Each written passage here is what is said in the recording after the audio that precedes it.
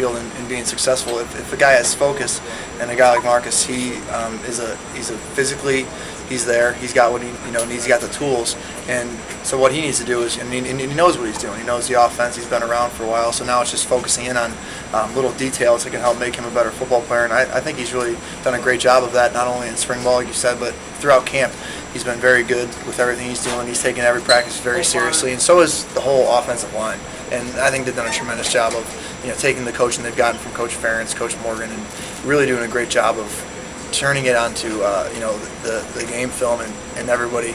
You're seeing progression from all these guys. You grew up playing volleyball. That's pretty powerful outside image. It is very weird. Yeah, I know. I've never really. We didn't have it at our high school, so it's different across the nation. But I would like to see some tapes of that. I think that'd be fun. Actually, he's from. I think his folks are from Latvia, and it's a big sport over there. Yeah, it's like lacrosse is big in some places. In the East, It's just weird how I'm sure it'll all work its way out at some point. Your dad was a boxer, right? Yeah. Did you ever try it? Only in training, downstairs in the basement with my dad, hitting the bag with his big gloves on. There wasn't any, actually go out there and box younger kids or anything like that. We were more football, basketball, baseball. Would you? Where I'm going is, would you compare maybe a punch to an interception? It's like taking a punch a little bit. You got to come back from it. Yeah, I guess. I never really. I mean, I did karate for 5 years, so I guess I'm somewhat. Or a karate chop, I guess. Yeah, I mean, I can't say I've never really gotten punched square in the mouth or square in the nose. Thank God.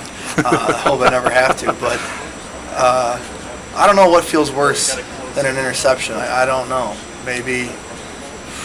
I don't know. Maybe someone burning an American flag would hurt a little bit more inside than throwing an interception. That's all I can think of. I don't know, man. Did you? Bad.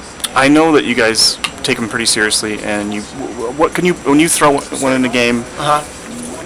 How can you kind of walk us through how you study it, how you digest it in film and throw it away? Well, I mean, during the game you don't think about it, obviously, and then after the game you get to the film, and there's all sorts of reasons that a ball is intercepted, and they're all kind of excuses in their own way. So it's all about finding the root problem, and that can be one thing. It can be a couple things.